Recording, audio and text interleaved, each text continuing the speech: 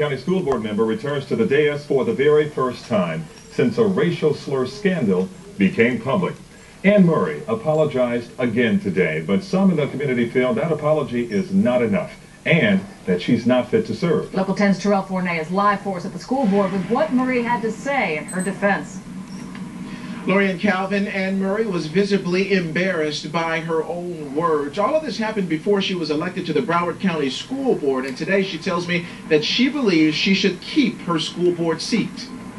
I don't think I'm a bigot. I know I'm not a bigot. I'm not a racist either. Ann Murray, the vice chair of the Broward County School Board, is apologetic yet defiant over the controversy surrounding a racial slur she used while in the company of several co-workers. It's a word that was never allowed in my house, so I can't explain it. Was it a term that you normally use? No, that's the whole thing.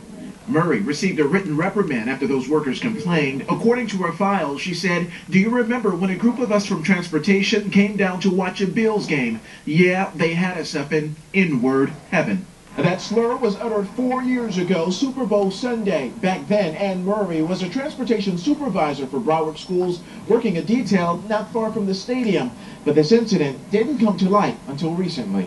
I don't think it's a cloud over the district. She indicated that she apologized, so we'll accept that.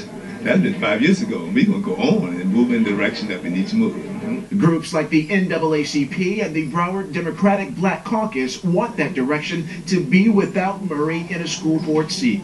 I rise to demand the immediate resignation of school board member Ann Murray. As an elected official, using a word or like that, should you stay in office? Like I said, I have human frailties. I said something that I apologize for. I've asked for closure on this. I don't think this will change my course of what I was elected for. And no one ever checked Ann Murray's file here at the school board when she was running for that seat back in 2008. That's how this was able to fly under the radar for so long.